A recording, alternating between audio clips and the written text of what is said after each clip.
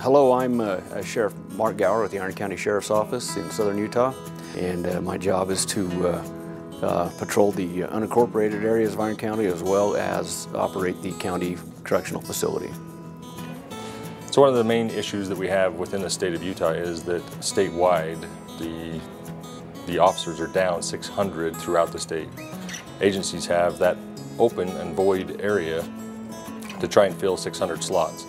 Where we've lost some deputies both from corrections and patrol to agencies that are offering these incentive packages, and it's created a deficit employees here that has resulted in lots of overtime for the deputies, both corrections and patrol, that are working, and just general staffing shortages that put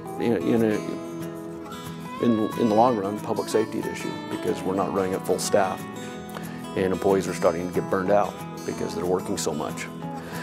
Here's where we control all movement within the correctional facility, as far as for inmates and corrections deputies. Staff shortages over here have resulted in a lot of overtime costs, and employees, sheriff's, corrections deputies, working more hours than than they really should be because of our shortages.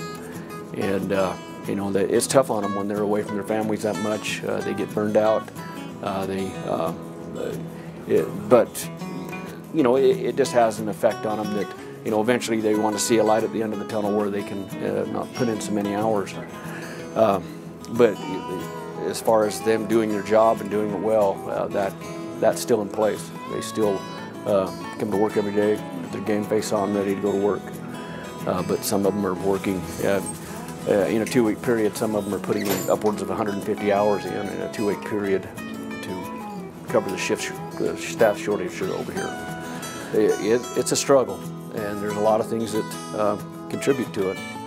And I think on a local level, we're doing everything we can to attract people into this profession. But again, it's going to come down to our senators and our representatives in state government listening to law enforcement leaders.